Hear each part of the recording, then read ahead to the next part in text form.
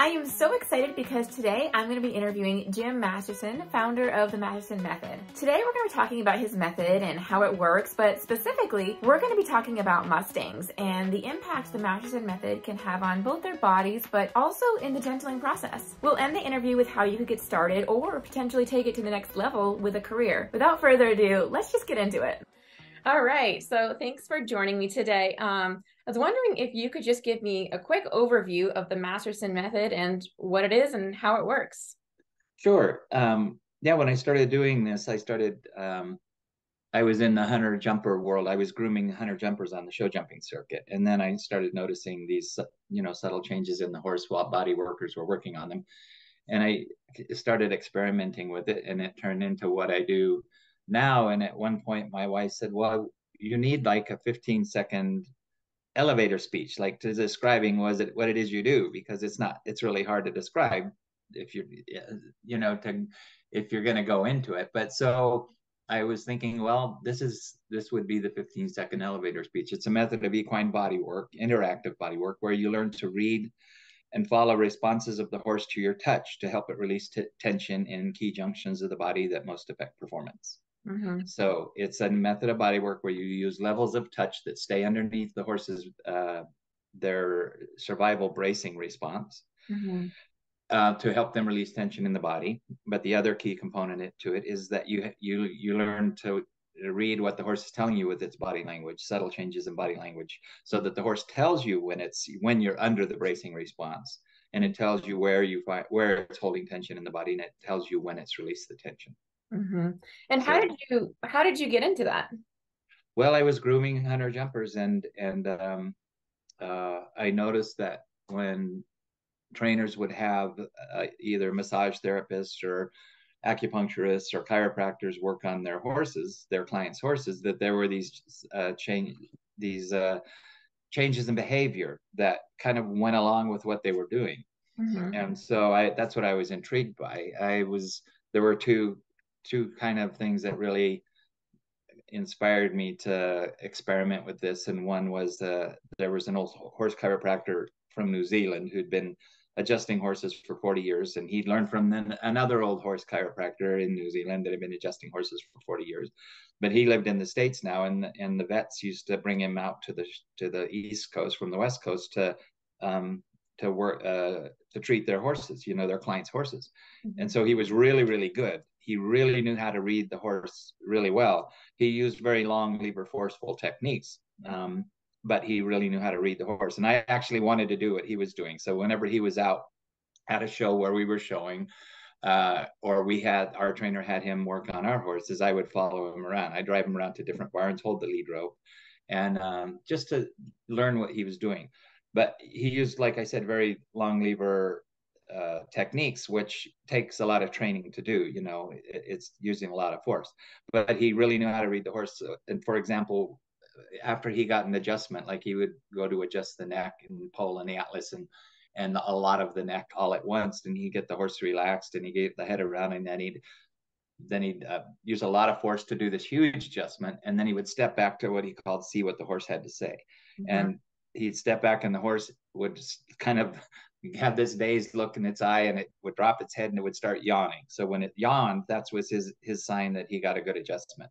Mm-hmm. So that was something that really got my interest. Like, wow, the horse is telling him, when it's working. Mm-hmm. And that was one thing. And then another thing that happened, our barn was at a horse show in Estes Park, and the trainer hired these two gals to do equine massage on our horses. And they started with by running their hands lightly down the bladder meridian, which is a traditional Chinese medicine meridian that runs along the top line. And they did this to relax the horse and kind of connect with the horse. And I noticed that every once in a while, as they went over a spot, the horse would blink. It would be a definite blink. Mm-hmm. And I could see that the horse was blinking because it was feeling something under that. They weren't pushing, they were just running their finger over. So I got them to show me how to run where the bladder meridian was and how to do the bladder meridian. And as I ran down the neck, if I got a blink, I would just wait there and see what happened. And if I wasn't sure the horse was blinking because of me or because of something else, then I would go and run over down that spot again. And if I got a blink at the exact same spot, then there was a correlation. between what I was doing and the horse was doing. So it meant something. Mm-hmm. And so rather than massage it, which I wasn't trained to do, or rub it or poke it or anything, I just wait there and do nothing, you know, keeping no pressure on the horse on that spot. And pretty soon the horse start to drop its head and it would lick and chew. And sometimes it would start to yawn repeatedly. And so that was like, wow, this is what the horse did when it got a good adjustment. Yeah. So something was happening. The horse was releasing tension on its own. So that's how I got started doing this. And I started just messing with it. And first I started with that really light touch doing stuff. And then I realized that you can actually add movement to the techniques in a relaxed state. So rather than do a huge adjustment, I can gently, for example, wiggle my way down the neck using the nose and resting my hand on the vertebra of the neck. No pressure at all, relaxed movement, and wiggle my way down. And if I hit a spot where there was tension in that joint or junction, then the horse would brace. And when the horse brace, I soften my hands, because it doesn't work if they're bracing this. And when I soften my hands, the horse would release some of that tension. And I knew the horse released tension because it would either start to lick and chew or yawn. Plus, when I went to wiggle through that, there was no tension there anymore. So you could see the releases and you could feel when the tension was gone as you're asking for the movement. So eventually I just was able to go through the whole horse by either using very light touch and allowing the horse's nervous system to release tension and muscles and connective tissue. And then I could go through and ask for movement and find out where there was tension in the movement, because the horse would brace. And if I soften, the horse released the tension. So that's the long answer to that question. That's neat though. I mean, it sounds like a lot of trial and error. I mean, it's all experiment. It was all experimenting, and not in a bad way, not like the evil scientist, but you know, just once I understood that if I didn't put pressure on the horse, it wasn't able to brace against me. So I could do all of the work by staying under the bracing response, because horses survive by blocking out pain and tension. You know, they have a certain level of, later when I learned bigger words, sympathetic nervous activity that protects them, the fight or flight. And so if they're in pain anywhere, they're not going to immediately start dragging their toe out in the wild, because they go to the top of the menu on the survival menu. And so if you can work in a way that you don't activate that bracing, then and just wait and allow the horse the time to release the tension, they'll release tension on their own.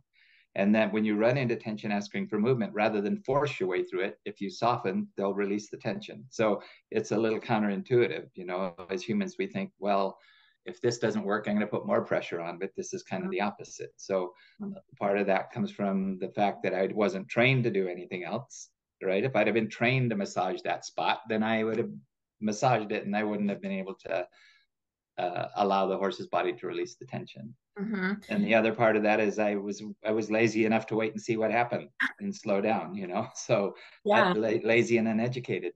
Yeah. I mean, well, it sounds like you're being led by curiosity though. So just observing and curiosity. Yeah.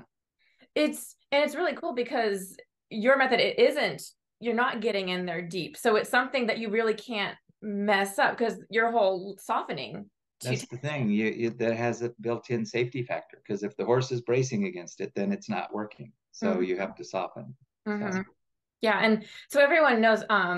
And Jim, a lot of my viewers they're into Mustangs. They might have Mustangs, they might want to get some Mustangs, or they just might love them. But I think it's really important for anyone wanting to get into training animals, or just to deepen that relationship with animals. Like, learning how to read your animal is so important. So not only were you seeing performance benefits, I think it's really cool because it also builds the relationship with the animal by being able to read them better. So I think that's really awesome. Yeah, when you're working on horses, I mean, people that show horses or compete, they're interested in the benefits and the improved movement and the mobility and the performance, and they'll hire somebody to do the work on the horse.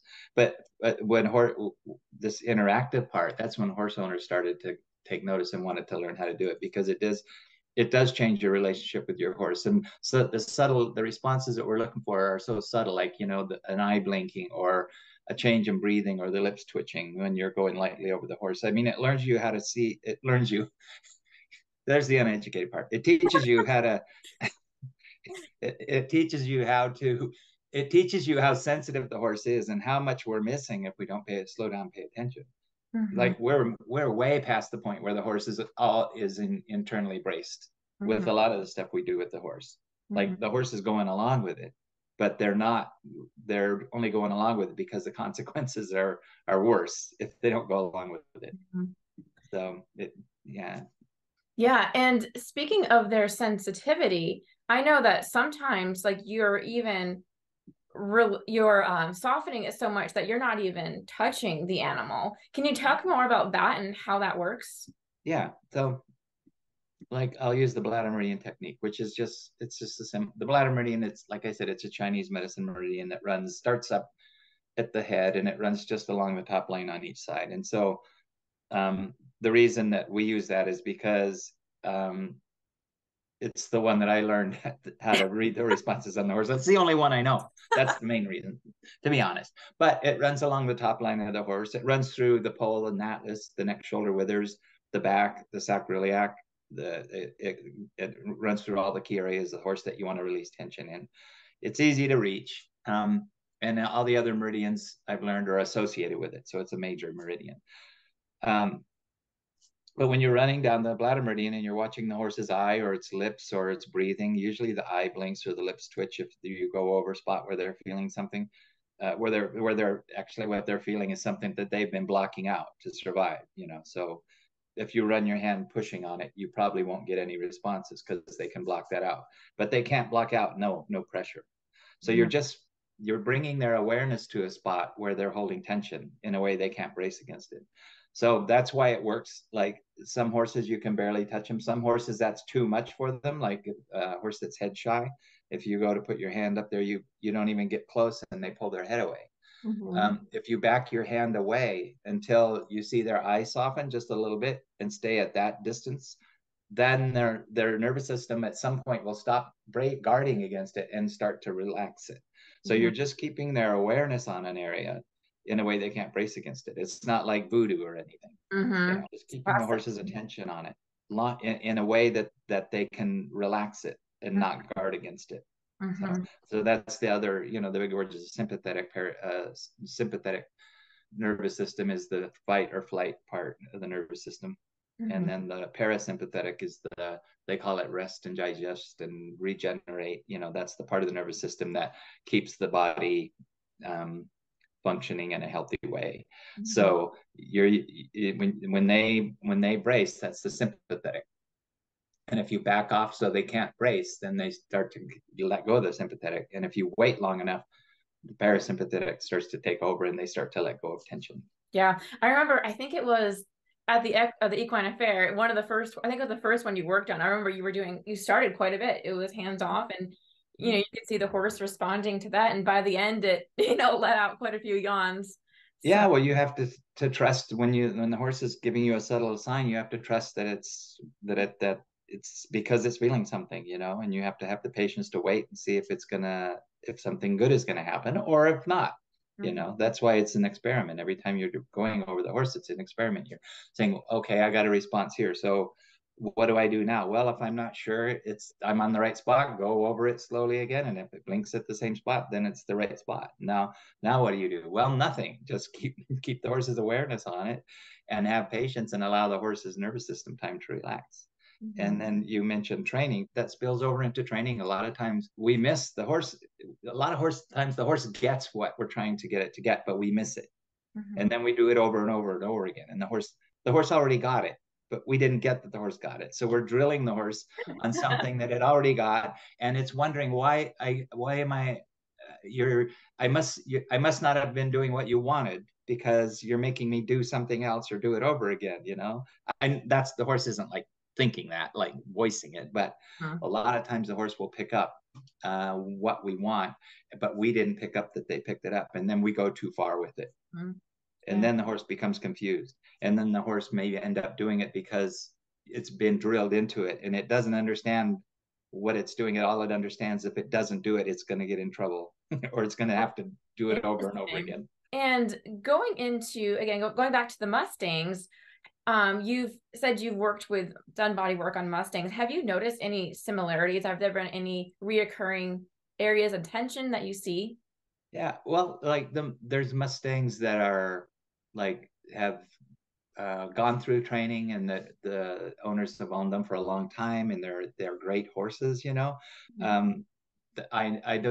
I think they're really good horses, but I do notice that there's usually they've become connected with their owners, and they feel safe and comfortable in their job now, if they've been doing it for years and years and years. But they're always really careful. They always there's this thing, a sense I get, that I can take care of myself. That Mustangs, like, there's this underlying thing where it's okay, I can take care of myself. But they'll still do stuff with you, but most Mustangs that I've worked with that have been trained, they've been trained really well, and they're really good horses. But I get the sense that when I go to do body work on them, it's completely new to them, because I'm looking for the subtle responses from the horse, and they often don't like that because they survive by just let's get past that. Let's get past that. And sometimes you find an area where they're uncomfortable and they really don't want to feel it, you know, so you got to back off even more till they're able to at least relax into it. So there is that element of they've learned to really take care of themselves. But the newer Mustangs that haven't been trained, you know, when I do horse expos, like in Sacramento at the Western States, they used to have a program where the prisoners would work with Mustangs, and it was good for the prisoners to learn how to you know, relate and communicate and have a good experience with another creature. But and then they would auction off the horses, and then the horses, sometimes people adopt or buy a horse that they're not able to handle. You know, the trainer was able to train them, but then they go to an owner and they come back worse, because it was the owner, the person that got the horse, was in over their head. And so that always bothered me. So I wanted to come up with some tools for people that would either buy or adopt these newer Mustangs, a tool that they could use to get the horse to trust them more. Wow. And because it escalates, you know, you get a horse where you're trying to train it something, and it resists it, and it fights it, or it doesn't do what you want. And I've learned that the reason it doesn't do what you want, because it doesn't understand, and we get mad at it thinking he's being a jerk. Well, they don't know how to be jerks. All they know how to do is to protect themselves when they're afraid. That's all they know. So they don't know how to be a jerk. So we think they're a jerk, and so we get rougher with them, and then they come back even worse. So just to learn how to do the bladder meridian on a horse slows you way down, allows you learn how to wait and have patience with the horse, and the horse will physically release tension, but also, like I said, it's part of training. The horse will emotionally let its guard down and not be so fearful of the human. So I've gotten so many emails over the years from people that say they just went on the website, learned the bladder meridian, or on YouTube. You know, it's on our website for free. You can go learn how to do it. And they email back that they just have a new horse, because internally this horse has been so fearful for years and years and years, or it's got physical discomfort in its body, and that's why it's been fearful, and then it releases it, and then they're like a new horse just from almost not touching the horse. I mean, how good is that if you're working with a Mustang that's fearful? So. Yeah, definitely. Wow. Yeah, and I started with the bladder meridian with one of mine, but it was really cool because that's all I did, so simple, but to be able to get releases at the end, I'm like, oh, yeah. I feel good about this. So. Yeah, the horse drops its head, starts yawning, and then it comes up and it comes over to you and gives you its nose, you know. And I went out to Lancaster to a rescue where they had some Mustangs that had just recently been gathered, and because I wanted to, you know, experiment with them. And they had a little mare that was in a small paddock, and she had just the short lead rope on her. You know, what do they call it, the lead rope? Like it's just a catch rope or something, a halter. And so I didn't take the lead rope or anything. I just went up to her, and it was a small enough paddock that she had to be with me. But I was able, and she was terrified. She didn't want to be touched. And so what I did, I just got close. I went and put my hand up by her withers, her neck. And I just got to that point where she was terrified, but I got to the point where I felt like if I back off a little bit at that point, I think I was that far away from her, and she's like this. And then I backed off a little to her eyelash twitched, you know, her eyelid twitched, and that was it. That was okay. That was the point where she's the blink means the blink means they're feeling something, but they're unable to brace against it. So when I backed off till her eyelid twitched, and I just waited there, for like 3 or 4 more minutes. And at one point she like dropped her head a tiny bit and then put her head up again. And so that was the release for me. Mm-hmm. And so then I went down farther down her withers, and I did the same thing. I found a spot where I saw the eyelid twitch, and so I stopped there, or maybe backed off a little bit. And after a couple of minutes, she kind of drops her head, or she lets out a breath of air. She never completely relaxed. But I spent probably 20 minutes in there with her. I didn't go to the hind end because that would have been too much for both of us. But then I left, and I went and worked on some other horses that were more used to people. And then maybe that afternoon after lunch, I came back into her little paddock, and I did it, and she was able to drop her head and lick and chew. So it took her that much time to process it. But I just wanted to find a tool that new owners could use to gentle their horses without any pressure at all, and get the horse trusting them. Wow. And that was it. That's simple. Yeah. Neat. And what kind of feedback were you hearing from people? Well, in the Mustang, it's the TIP program, I think. I was wanted to get trainers interested in that, but there wasn't much response because they have a short period of time to train the horse, and then and so there wasn't much response from that. But I was hoping to, and I didn't end up doing it, but I wanted to make maybe a short video for them to give owners, the people that buy the horses from them. Mm-hmm. Or that get them at the auctions. Take this with you, and then. But there wasn't really interest because of the time element, I think, in that training. Yeah. So, well, the TIP program is no longer, but I think that would be awesome. So, if my vote counts. Yeah. Okay. Well, it counts.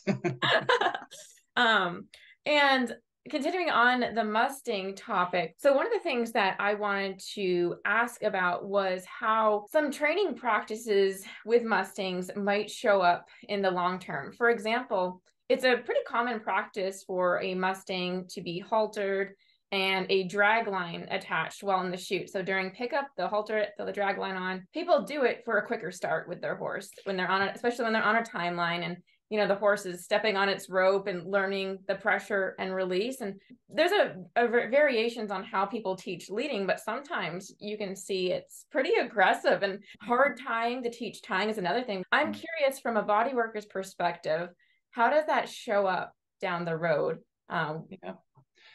So there's 3 key junctions from a performance point of view that when they accumulate tension, if you can release that tension, you're going to see a huge improvement. And the first is the pole atlas.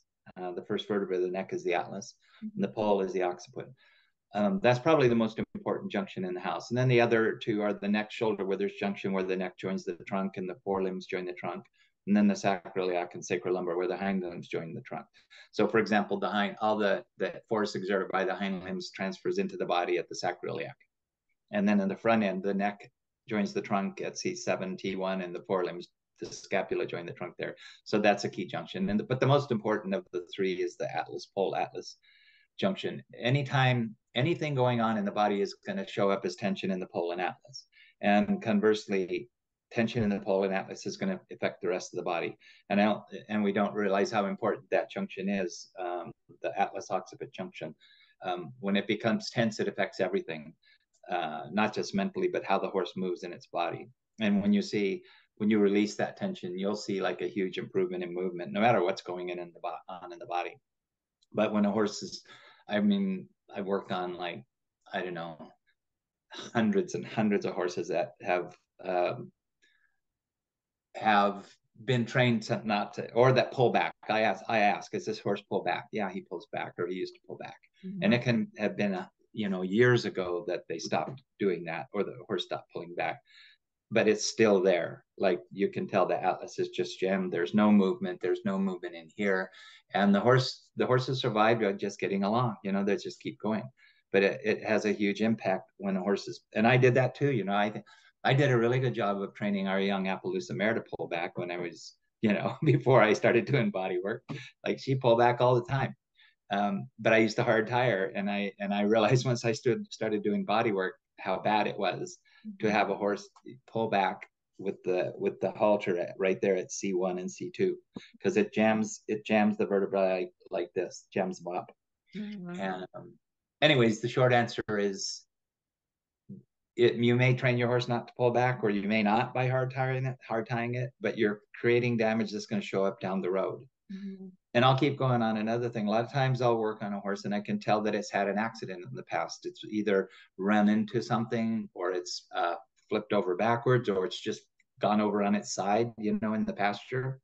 And another thing where these symptoms show up is if a horse has got its leg caught in the fence or something and struggles. And then when the incident is over, the horse trots off sound. There's nothing wrong. Let's say it's gone over on its back. Oh no, it's okay. You got its leg out of whatever. Oh yeah, it's sound, but it shows up years later. And it shows up as just being jammed up in the skeleton.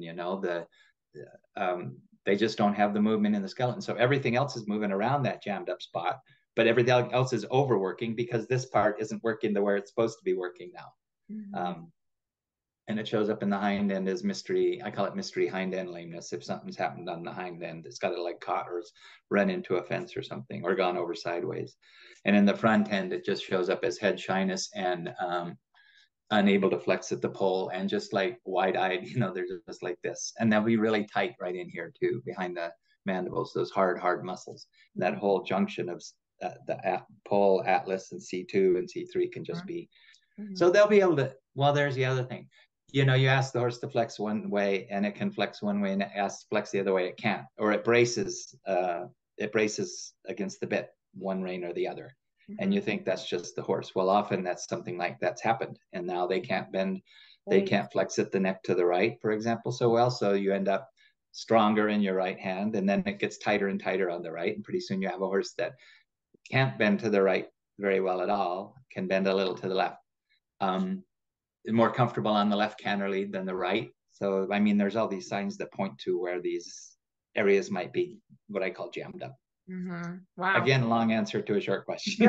No, this is so helpful, because this is such important things to be considering, because like you said, you might teach your horse to hard tie, but what are the consequences down the road from that? And my question is, do you find that horses that have pulled back, are the issues that come from around that, are they reoccurring? Is it something that can be fixed, or is it permanent damage? Yeah, well, it's something that you can, like, it depends how bad they are, like you just start peeling off the layers. You do a little bit, you get a little more loosened up, and then you give it a little time, and then you might get a little more loosened up and give it some time. If there's been damage, then sometimes all you can do is release all the tension around it, that they've been using to compensate for the problem. And then, but if there's damage, sometimes you can't fix that. But you can do, you can help it though. Oh yeah, you can help it. And you keep, what happens if there's damage, the horse tightens up around where there's been damage to protect it. And then, not just to protect it, but also to compensate for that part of the body not moving. And so they have to use extra muscles in other parts. So you can release all that tension, and then they'll move better. But then if they have a problem like that, you have to manage it. You have to keep releasing the tension, work on them regularly to keep it from tightening up more and more. So it gets tighter and tighter. And then say there's a little bit of damage, or it's been really jammed up. So you work on it and loosen it up and take some layers off. And then that's as far as you can go. And then it'll tighten up some more with work. And then you just release that tension. So it's like managing it rather than fixing it.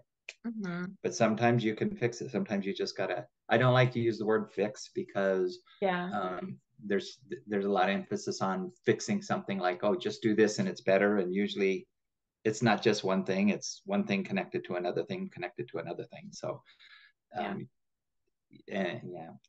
but another thing you asked about, though, before I forget, the reason I have to do it while I think of it, because I'll forget, but I do know that the Mustangs I've worked on, I think the gathering process is a pretty physically rough process on them. So I think almost all the Mustangs I've worked on, even after years and years and years later, there's stuff going on in there that they've been covering up, probably from that process of gathering them. They'll run into the chute and they'll hit stuff, and they'll they'll fall. And so that when the horse gets jammed up like that, it shows up later. It's like their nervous system is jammed and things aren't moving the same, and they'll get along fine, for years and years and years, depending on their job. But it's still there unless you're used to working on them and you realize, this horse has crashed into something in the past, because it's just not moving here. Yeah. And all these reasons that we've spoke on it, like, I just feel like what you're doing is so valuable, particularly for, my heart is with Mustangs, but I just feel like the work that you do is so valuable for those horses. So, yeah. And the trust that comes out of it, because it's non-invasive, it's not using any force to get them to release attention. And then there's this connection and trust that comes out of it. Because when you learn how to read what the horse is telling you is one thing, but when they get that you get what they're saying, that's when they really start to trust you. Yeah. Another question I wanted to ask you is, how have you seen bodywork change over the years? How has it become? Is it something that you're seeing growing interest in? Yeah, I think it started, with like performance horses. There is a guy called Jack Marr, and his last name was spelled Meagher, but it was pronounced Marr, and he was a human sports trigger point therapist, and so he's one of the early guys that started working on horses, and but it was taking a human modality and using it on horses. So when I started working on horses 20 years ago, or 23 years ago, there was equine massage was around, and there was equine chiropractic, but most of that was human chiropractors working on horses, and except for some of these old timers, like the guy that I used to follow around. And they were basically traditional human modalities that are used on horses, which, it works, and horses respond really well to stuff like acupuncture and acupressure, and even subtle modalities they respond really well to.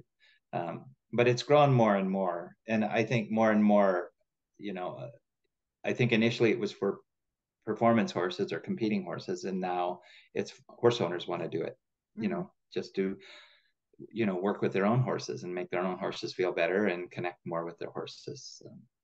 And I'm glad it's growing, because I want everybody to do it. And this is something that's easy to learn to do for a horse owner. Like, you don't have to learn a bunch of big words in anatomy. I didn't know any anatomy when I started. So it's not, the anatomy isn't, learning what the name of all the muscles are isn't important. It's just understanding how they work together, and even just in a basic way, like if one area gets tight and the muscles get tight in one area, where they stop, they contract and let go to move a joint. Pretty soon they stop letting go and they're only moving the joint a little bit. Well, that joint or junction isn't functioning efficient fully, so another part of the horse has to work harder to compensate for this part. So it's like keeping the horse balanced when you're training or conditioning a horse. When you're drilling a horse to do the same thing over again, you're drilling certain muscles to where they get tighter and tighter and tighter, and the rest of the body isn't equally being conditioned equally. Then you end up with a horse that's not moving in this area and overworking in this area. So that's just basic biomechanics. You don't have to learn what the muscles are. Like if I'm teaching, I just, this is the spaghettius ferrarius muscle over here, and that's just make up names for the muscles so people don't get so worried about learning what the Latin words are. It's just learning where the horse says it's got tension and when it's released it. That's how you start. I know you have tons of resources. I know, like, I have your book right here. Oh yeah, I like that one. Yeah, you've got your book. You've got so many. I know you do seminars, workshops. You have a program to become certified in the Masterson Method. Why don't you talk a little bit about how someone could get started? I have a feeling that viewers watching this with their own horses, might want to learn how to do this themselves. Yeah. It's something that anyone can do, but there's also, you potentially got a career path here. So can you talk a little bit about this? So like my philosophy is I just wanted to share it and put it out there so people can learn how to do some of these techniques without spending money, or a lot of money or any money. Go on our YouTube channels, and just learn how to do the bladder and learn how to do some of the techniques. And then you don't really hold back there either. There's a ton on there. Because some people are going to take that and run with it, and okay, this will work for me. And other people are That looks like a moonshine jar you're drinking out of. Is that water? Yeah, it's a mason jar.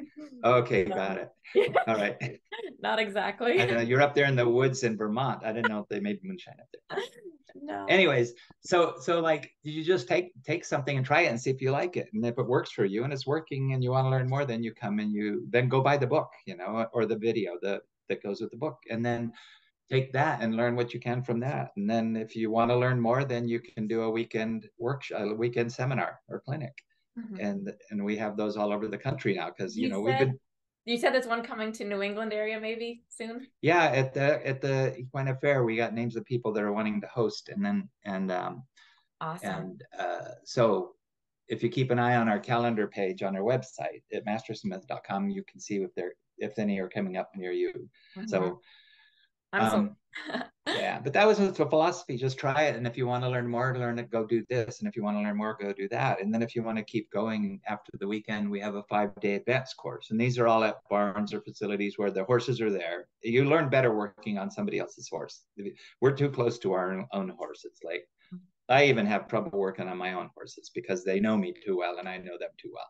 Mm-hmm. And if you have any agenda when you go to work on the horse, they're going to pick up on it and they're going to brace against it. So I've learned now, but for a long time I went to work on my horse and it was, yeah, I know where you're tied. I'm going to fix that. And the horses pick up on that and they guard it. They just brace against it internally.